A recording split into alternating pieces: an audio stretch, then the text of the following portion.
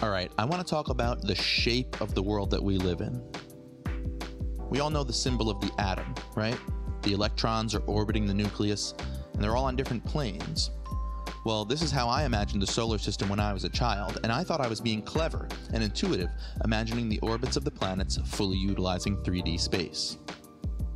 Well, I was dead wrong, and this is what the solar system really looks like. Now, to further illustrate this, I'm going to delete everything that doesn't weigh a lot, the smaller rocks and asteroids, and leave you with just the sun and the planets. From this perspective, of course, the planets are so tiny that you wouldn't even be able to see them at all, so I've added trails to indicate what their orbits look like. So I found that the explanations out there about why the solar system is so flat have been overly complicated and don't quite get to the point. So I decided to do some research on my own and come up with a way better, more visual explanation of the shape of our reality. And this is how the solar system really works. Scientists say that 4.6 billion years ago, our solar system was just the shape of a cloud. As the time went on, the cloud's gravity pulled inwards and inertia pushed outwards, and the matter began swirling around, eventually becoming a disk. We call this disk a protoplanetary disk, and through our telescopes right now, we can even see other planetary systems that are forming. Now, the conclusion I drew from all of my research is that the flatness of our solar system can really be simplified down to the fact that it's spinning. Now, the spinning, of course, is caused by gravity and the inertia that comes with it. But in this video, I want to talk about why a spinning motion flattens things out. We're going to talk about mass and gravity and how they affect the shape of the objects in our solar system. At the end of the video, I'll try not to blow my own mind talking about the galaxy, or as I now call it, the Grand Frisbee. So for now, think about the solar system as a single object. Sure, there's tons of space within this object, and the planets all orbit the sun at different speeds, but everything in our solar system is connected by the sun's gravity. So in terms of the mass of our entire solar system, the sun contains 99.8% of it. 99.8%. The sun is so massive that scientists have called our solar system the sun plus some debris. And the reason mass is so important is because mass is directly proportional to gravity, meaning the more massive an object is, the more gravity force it pulls inward with. Jupiter, the next most massive object, accounts for only 0.06% of the mass of our solar system. That's 0.06%. But it's still gargantuan compared to the Earth. In fact, it's as massive as 318 Earths put together. Its mass is more than twice that of all the other planets in the solar system combined. And don't be fooled by Saturn's size. Jupiter is way denser and has much stronger gravity than Saturn. Now, compared to the Sun, yeah, Jupiter is just a speck. But compared to the rest of the matter in our system, the force of Jupiter's pull is so strong that it affects satellite trajectory calculations. Jupiter's gravity pull even affects the Sun. Jupiter does not orbit the very center of the Sun, because while the Sun's center of mass is dead center in the core of it, the center of mass of Jupiter and the Sun combined is a point right outside the Sun's surface. Basically, think of Jupiter and the Sun as one object, with a lot of space in between them, obviously, but if they were just one object, how would that object spin? Well, the Sun and Jupiter actually do a little dance, revolving around a point in space we call the barycenter of Jupiter's orbit. You may be thinking, wait, this looks crazy. Well, it's true, but keep in mind that it takes 12 Earth years for Jupiter to make a complete orbit around the Sun, and for the Sun to do its little wobble. Now let's talk about planes. You know what a plane is from geometry, right? Since humans started looking up at the stars and planets, we have all agreed that our home star system is basically flat, meaning most of the mass in our solar system orbits the Sun on pretty much the same plane. We call this plane the invariable plane. None of the planet's orbits are exactly aligned with the invariable plane, because the invariable plane is essentially a weighted average of all of the orbital planes in our solar system. Jupiter's orbital plane is currently 0.32 degrees offset from the invariable plane, while Earth's orbital plane is 1.57 degrees off. When I say offset, I'm talking about the difference in how an orbit is tilted. A more sophisticated term for this would be orbital inclination. The one planet that has the most inclined orbital plane is Mercury, at 6.3 degrees offset from the invariable plane. Aside from this one oddball, the flatness of the rest of the planets is remarkably thin. I mean, look at Earth's orbit. It's less than 2 degrees inclined from the invariable plane, and because we live on Earth, we've given Earth's particular orbital plane a name, which in my opinion is a delightful name. It's called the ecliptic plane. I actually wanted to name this video the ecliptic plane, but it's just not as relevant to the shape of our solar system as the invariable plane, even though it's only 1.57 degrees offset. Our very own orbital plane is called the ecliptic plane because any object that crosses this plane has a chance of being involved in an eclipse with the Earth and the Sun, depending on where the Earth is in its orbit. Check out this diagram that shows the difference between the ecliptic plane, the Earth's equator, and our Moon's orbital plane around the Earth. If you ever look up at the sky using a smartphone app like Sky Maps, you'll see a line across the sky labeled ecliptic. It's a little disorienting because we're on the surface of a planet that's spinning, but it's cool to see all the planets line up on this line because the ecliptic plane is so close to the invariable plane, and by extension, the orbital planes of the other planets.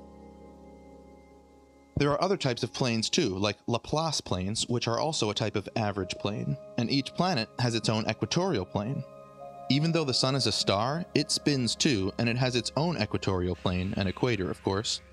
Its equatorial plane is actually only a few degrees off from the invariable plane, which tells us that the Sun isn't tilted very much compared to the shape of the entire solar system.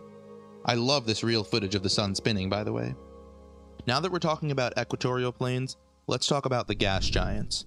All 4 of the gas giants in our solar systems have rings, not just Saturn, and part of the beauty of our solar system is that rings and inner moons tend to orbit around the equators of their parent planets. Jupiter's inner moons look like a mini solar system. Now, it's a different story for Jupiter's outer moons, which orbit Jupiter like this in more of a loose shape. Same thing with Saturn and the other gas giants. Uranus, by the way, is totally bonkers.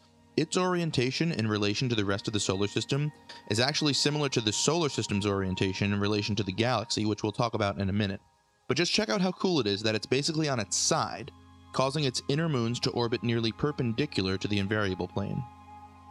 In general, inner moons and rings usually orbit on or very close to a planet's equatorial plane, while outer moons tend to orbit in a sphere shape or closer to a planet's orbital plane around the Sun. This makes sense because the parent planet's gravity pull is stronger on the closer moons, but weaker on the farther moons, while the Sun's gravity influence on all of these moons remains the same whether or not the moons are close or far from their parent planet. There's actually a similar phenomenon to this going on when you look at our solar system as a whole. As you get farther and farther away from the center of our system, things start to become less flat and a bit more three-dimensional. Even though objects so far away from our Sun don't reflect enough light back at us to give us hard evidence, the theory is that the solar system is surrounded by many objects that form a shape that looks much more like a sphere than a disk. This theoretical region is called the Oort cloud. Okay, wait, let's back up and get back in here closer to home and talk about the shapes of individual objects in our solar system. Have you ever heard of Eros? How about Ceres? Well, they're both big old rocks that orbit the Sun, and they're both featured in Amazon's awesome sci-fi show The Expanse. Shown here are 3D renderings that are not at all to scale. But one big difference between Eros and Ceres is that Ceres looks like a ball, and Eros looks like a foot. Or perhaps a potato?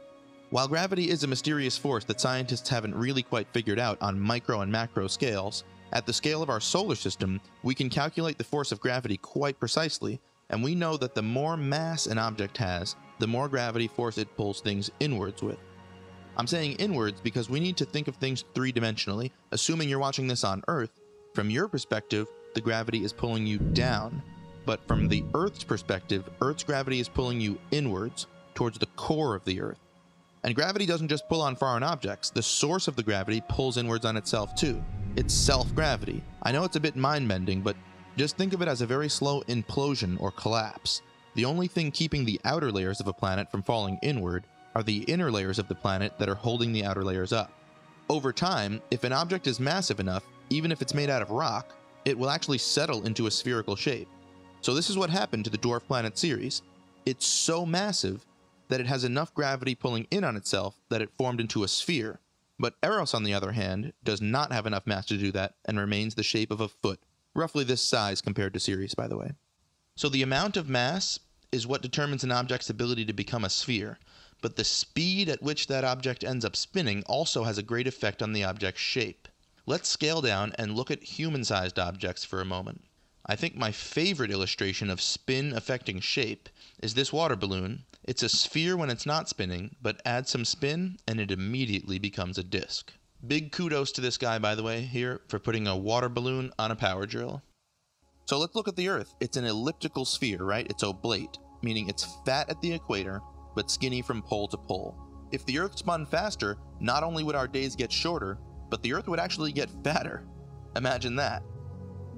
Going back to Jupiter real quick, Jupiter itself spins a complete 360-degree Jupiter day in just 10 hours. That's more than twice as fast as Earth. And guess what? Jupiter is also known as one of the most oblate planets. Just from any accurate picture of it, you can easily see how much fatter it is around its equator than it is tall. Okay, so there's one more thing we have to talk about. Did you know how vastly different the plane of our solar system is to the rest of the galaxy? This view is from North America, and this line here is our solar system's plane, and this line here is the galactic plane of the Milky Way. Our planetary system's invariable plane is so far offset from the galactic plane that it's rather astonishing. In my research, I couldn't find too much speculation on why this is the case, but I can only imagine that when the solar system formed, our protoplanetary disk just happened to start spinning up in this direction while all of the random swirling and collisions were happening. Our galaxy is estimated to be 100 times wider than it is thick. To give it a number, that's 100,000 light years across in diameter and only 1,000 light years thick. Okay, I'll leave you with one more question. A complete revolution around the center of the galaxy is estimated to take our solar system 250 million years. As the Sun travels around the Milky Way, do you think that the plane of our solar system always lines up with the center of the galaxy? Or do you think we do kind of a do-si-do like this? Line up or do-si-do? There is a right answer, but what does your intuition tell you? In conclusion, I think it's so cool how self-gravity causes concentrations of matter in the cosmos to spin up and form into stars with disk shapes around them. I mean, it makes all the sense in the world when you just think about Saturn, or when you think about the oblate shapes of our spinning spheres. So if you like this video, subscribe up. But don't click the little bell. People are always saying, click the little bell. Do you really want notifications about galaxy stuff? Well, perhaps click the bell if you want to be up to date on my upcoming video series I'm calling Science Reality. I just wanted to get this video out first because I think it's really important to understand the shape of our solar system before exploring it. I really want my new series to supplement the Everyday Astronauts videos. I'm going to be talking about SpaceX, settlement sustainability, life support, orbital mechanics, and of course, artificial gravity. Thanks for watching, and thanks for those well thought out comments. Small Stars out.